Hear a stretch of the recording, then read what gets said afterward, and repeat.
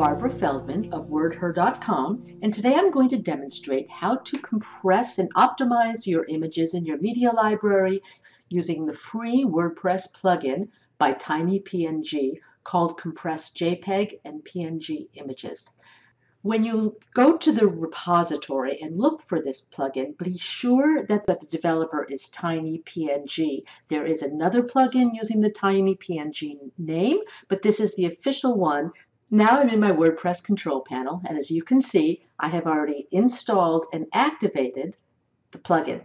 First, we're going to go to settings and talk a little bit about what the options are here. In order to use it, you will need to register an account, and that's easy to do. You just put in your name and email address and you click register, and it takes you over to the TinyPNG. And once you have an account, you will get an API key. It's a long number, and then you will have to put it here into every site that you use the plugin for. Now, the plugin is free up to 500 image compressions a month. That's a great deal. Are you compressing more than 500 images a month?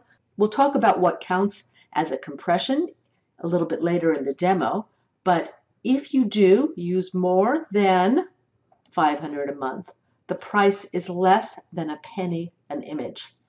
So it's a great deal. If you have a huge project and you are compressing all at one time, existing images in an existing site, you can calculate what the cost would be by inputting how many images you want to compress, and it comes up. Here's a price calculator, and you can find this at tinypng.com. So I'm going to input my API key here.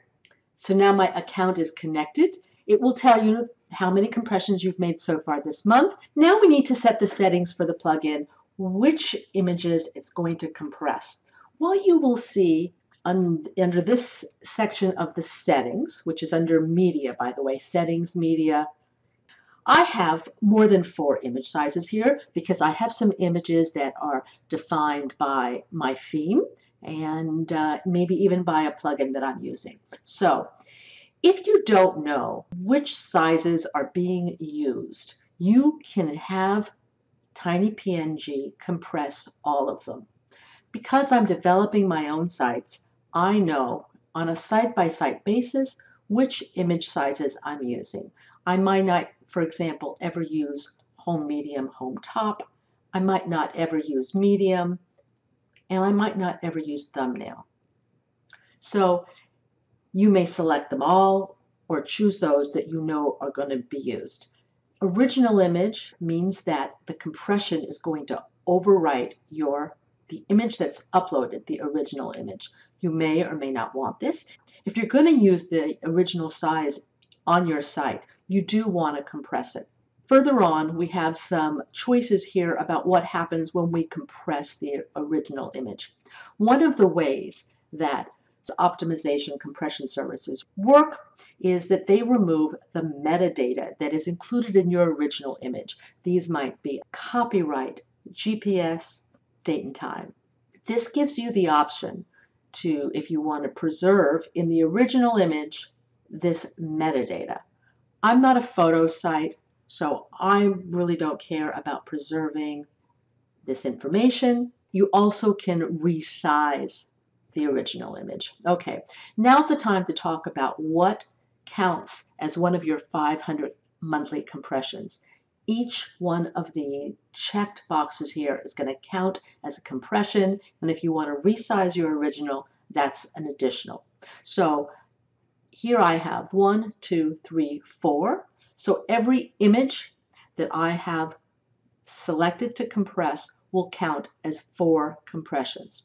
So that helps you calculate if 500 a month is enough for you.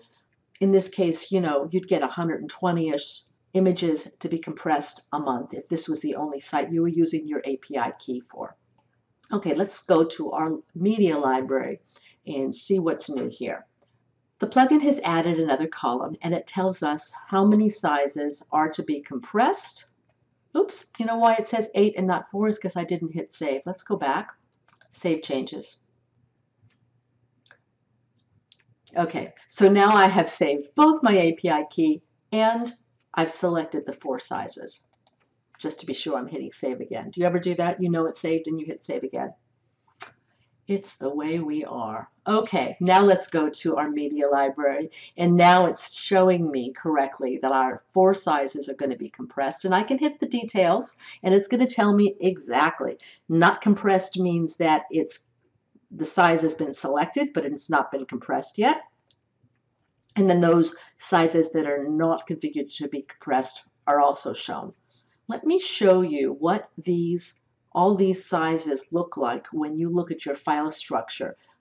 You might not be aware that WordPress, every time you upload an image, is making all these different sizes. It's making all these different copies of your original image.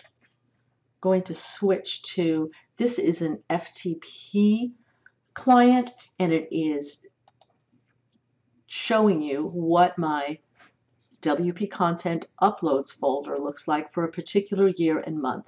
And here we have kindergartenreadiness.jpg. So this is the original file that was uploaded. And all these with the dimensions dash with height, these are images created by WordPress the moment you upload it. So that little delay when you upload an image, this is what's going on behind the scenes. So this one is 768 by 329, that's in pixels, and so on.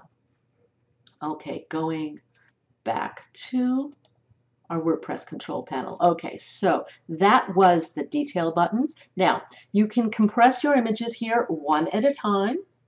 This is useful if maybe you've compressed almost everything, but there's still 1 or 2 that haven't been compressed. Or if you're trying to manage your 500 compressions a month. Okay, we got a savings of 57%. That's extraordinary. That is a huge savings in terms of speed that these images are now going to pop up in a browser for your users. But there's also bulk. This is going to allow you to say, go at it, and the plugin will compress all the images in your media library. Before you hit start, it's going to tell you how many images there are, multiply it by the number of images the number of sizes per image. So it gives you 121. So it's telling you the cost is going to be 0.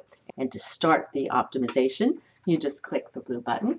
You're going to see it as it goes through them one at a time, when it's compressing, when it's done, and so on and so forth.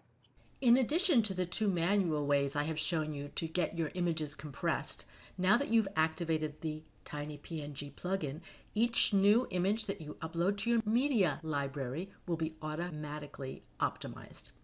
And with that, I'm going to end this video. I hope you found it helpful.